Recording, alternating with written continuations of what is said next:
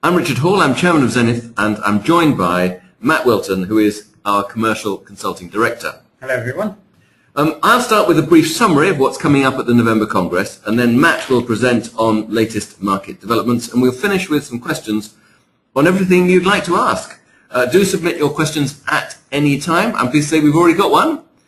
So, on to our next Global Bottled Water Congress. It's our 10th, and it's on the 12th to the 14th of November in Nashville in the United States.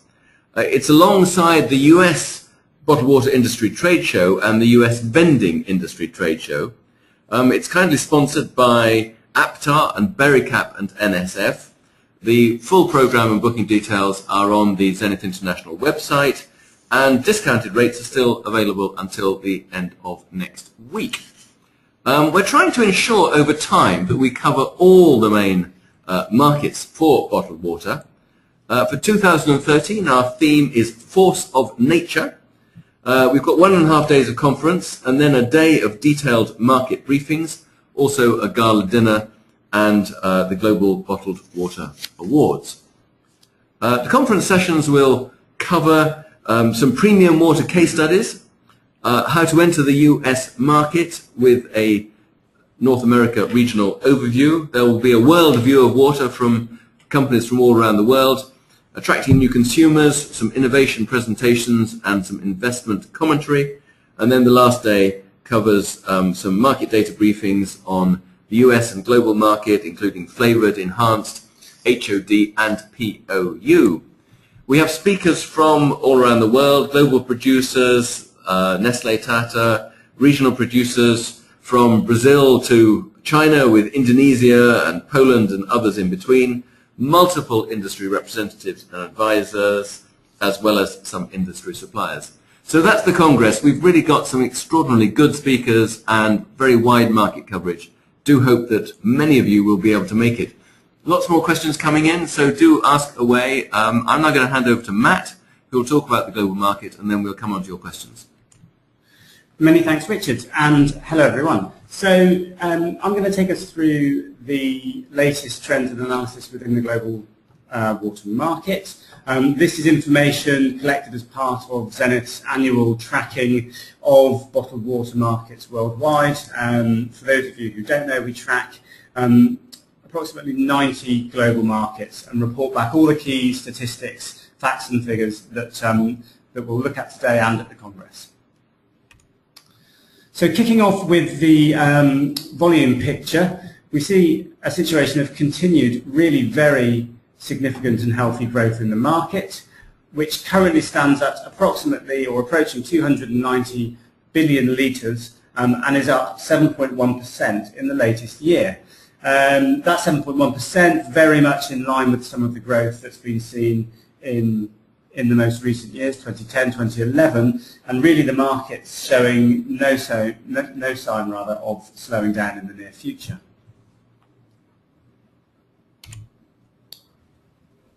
From a segment perspective, where's the growth and which has been gaining share? Ultimately, it's a market where 50% is within the still to 10 litre bracket, but the share gain continues to be within the still bulk over 10 litres. And later on in this presentation, we'll look at some of the reasons why it's the bulk markets which are growing their share. From a trends perspective, what we've seen in 2012 and throughout 2013, well, ultimately, now the volume globally for bottled water has surpassed carbonates and very much is a category that continues to be driven by volume. Although we don't have pricing information in this presentation, we'll go into more price and value data in Nashville, but ultimately we're seeing prices remaining low and private label continues to apply pressure, particularly in the developed markets in North America and West Europe, for example. The market remains fragmented. The big four account for about 25% of volume. So alongside the big four, we see some really now very established regional players thinking about Wahaha and Suntory in Asia Pacific, others such as San Benedetto in Europe. Of course, the environment remains an important concern, although affordability continues to be a key driver of purchase. Health and hydration remain relevant, but also there is ongoing challenge through innovation in other healthy soft drinks, be that carbonates with low or no sugar or calories, also areas such as juices, functional drinks, coconut waters, and the smaller but emerging segments. And as I said earlier, still bulk water over 10 litres remains a key driver. And what this really reflects is the importance of markets, particularly in Asia Pacific, where ultimately the municipal water supply remains inadequate, and therefore the demand for bulk continues to grow. And this is very much reflected in the next slide, which looks at regional performance comparing 2007 to 2012. So we see on the right the 2012 picture, our 288 billion litre market split down, and as with most recent years of our tracking study, we see Asia Pacific growing in prominence. So it's gained 10 share points since 2007 and continues to do so. Africa is also gaining share. Of course, it should be said that this is off a much lower base, and it remains quite small, but is nudging up towards the 4 to 5% mark in terms of share. And obviously, conversely then, the more developed markets of West Europe and North America are at best holding, or at worst losing share in the global market.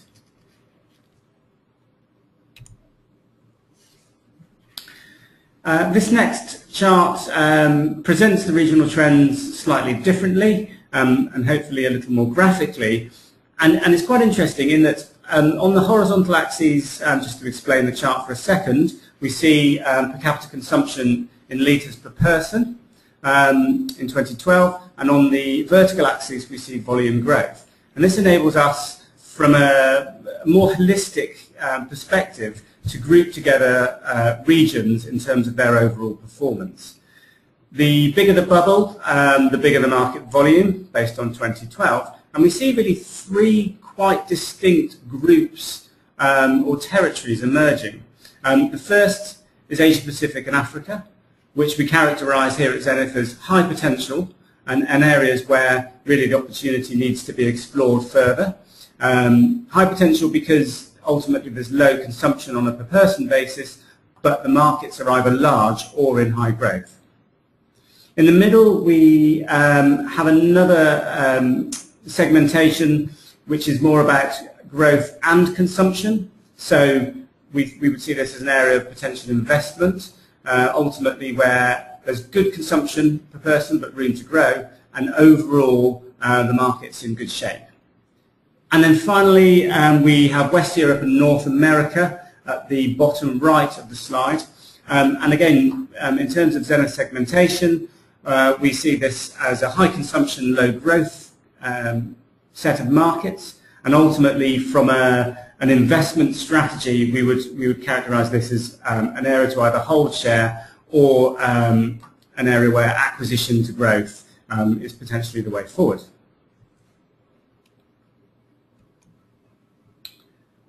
I have a little data here on the USA market, more to follow in Nashville.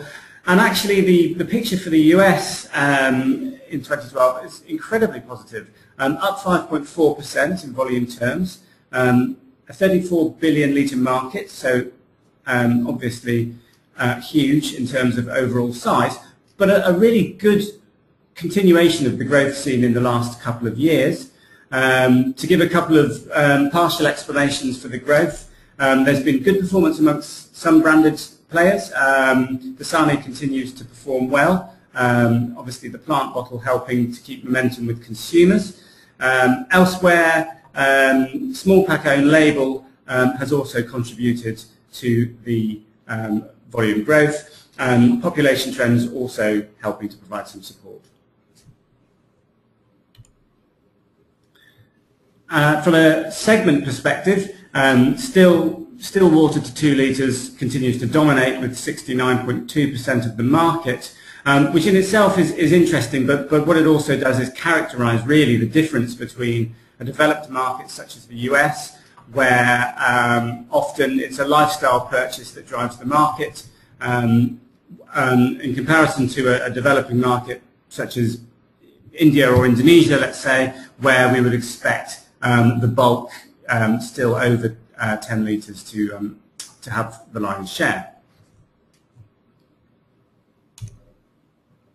Okay, so just to pull that together into a few final thoughts, we're seeing developing regions as continuing to drive growth. Urbanisation and economic stability in Asia Pacific, in Africa, and also the Middle East providing support. Water safety awareness and lack of mains water, of course, remain key drivers of growth in these markets, hence why we see bulk as so important. We expect bulk to continue to grow at pace over the next 5 years. That being said, and really contributing to quite a polarised market in some respects, we also can expect to see continued growth in small pack, mainly through health consciousness and also on the go and convenience, as mentioned earlier, a lifestyle decision, but plenty of reasons to expect further growth there. Packaging, of course, innovation is key in terms of ensuring momentum, particularly in the developed markets. And then final thought, further industry consolidation. Well, we do expect this to continue. We're seeing here at Zenith a lot of activity when it comes to M&A, a lot of interest in terms of acquisition, and ultimately we feel that larger companies can and will continue to look for smaller niche players to increase their capacity and their portfolio, particularly in developing markets. So that was it from me in terms of a market overview. Great, thank you, Matt. We've got quite a lot of questions. 3 or 4 of them are all about, can you have copies of the presentation? And the answer is yes, we will send them to you. That should come through fairly shortly to you. So we will try and make sure that the slides are available to you very soon. We've had one question about estimated share of sparkling and home and office, and I hope we've answered that already in the slides. Question next about exports of bottled water. Is there a big export market? Europe to the US, Asia or Middle East? What about that? No, I'll pick that up, Richard, if that's okay. Well, we have done actually some analysis into this using the data sets that we've got. And I guess, although there would be variation by market, overall globally, the last time we did the analysis, it was in the 2 to 3% bracket in terms of overall share of export. Some of that, of course, exporting over quite large distances, Europe to US, but often it's export to neighbouring countries, for example, France to Belgium. I think that the really important thing is that water is perceived to be shipped around the world. The truth is that it's 1 or 2 remarkable brands, and it's not the total market, which is predominantly local. And when you think about it, it's a very heavy weight to value ratio for other than the premium brands. And it doesn't make economic sense to ship large quantities other than for the most successful. Transport costs. Oh, there's a very good point about transport costs. What about transport costs? How important are they? I would say ongoing importance. Clearly, relationship between the cost of fuel, the cost of transportation, and the overall cost of goods is vital in terms of how companies can or don't manage their margins, and it looks set to continue. It's especially important for home and office delivered water, and we find that there's a sort of a 50-70 kilometre barrier to distribution common sense for home and office delivered water. So the route management and density is really important there. And it all depends what happens to fuel prices and whether we find new fuels which become more affordable. How realistic to survive as a small niche player? the market seems to be dominated by a few players. Well, we found that actually it's quite fragmented, isn't it? Some markets are quite consolidated. Sure. I mean, there was a stat in the slides just then. Probably only about 25% of the overall global market is dominated by the big four. And I'm sure there are plenty, or I know there are plenty of examples of smaller niche local players doing well. I guess, as with any food and drink category, to an extent, brand identity, product differentiation, innovation, all important. Okay, next one was about rankings of UK water companies, Highland Spring and Danone. Interesting one, that, because some of the figures are very close.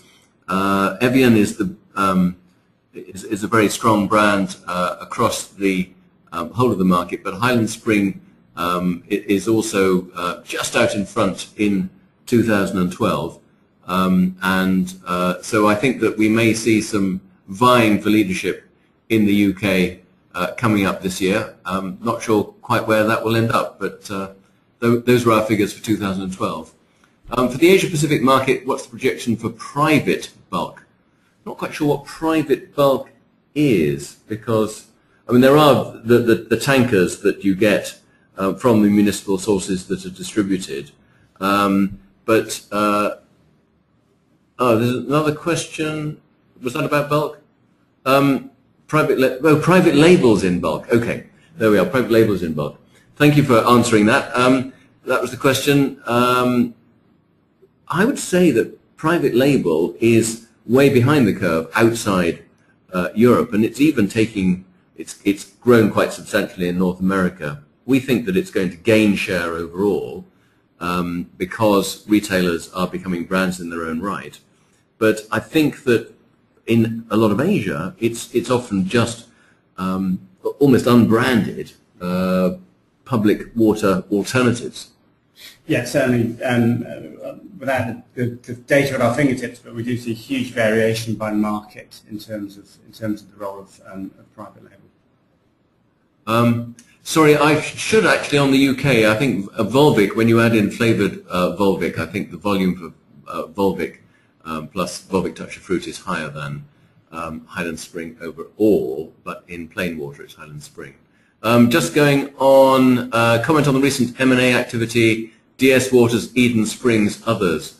Well, DS Waters remains an independent company and seems to be making a series of consolidating acquisitions in home and office in the States, Eden Springs likewise in Europe. I mean, these are two strong leaders getting stronger and perhaps investing more in systems and distribution density to be more effective than others are, and maybe more powerfully so. But I think that these are important markets with room for more, but they are not easy to provide the service, to provide the value to consumers, especially in a very competitive environment. Are there other names coming up, perhaps more in packaged water than in HOD at the moment? Sorry to cut across you, Richard. I've just noticed a couple of other questions, more about the information that we've got, such as do we have other countries, can we provide regional trends, do we have information on water with a hint of flavour, etc. The answer to those questions, all of them, is yes. I think the thing is to pick those questions up offline after this call. So thank you for those, and we will respond. Okay, next, let's see. Are the sparkling ice type waters popular in Europe? Yes, sparkling flavoured waters have done very well. So have still flavoured waters, and not just flavoured with fruit, but teas as well. And I think that sparkling ice, and we've got the founder of Sparkling Ice coming to talk at the Congress. That's been one of the great success stories of the last few years in the US market. $200 or more million of value being created and generated there. And we haven't seen quite the newcomer in the last year or two like that in Europe. Glasso Vitamin Water has done well in some countries. There are other brands around the European market. The trend is there, The brand building is more challenging. Retailers are sometimes doing quite a good job themselves, so there's own label competition there. Now, we're running out of time. It's 2:20 and we ought to finish there. I don't think there's anything really. There are one or two questions we haven't answered. I do apologize for that. We'll try and get back to those of you that have asked them separately, but I guess we should close there. So thank you all for attending. Hope that you can come to the Congress where you will hear great stuff from really many of the market leaders and a lot of the other leading innovators. So it's thanks from me and from... Many thanks from me too.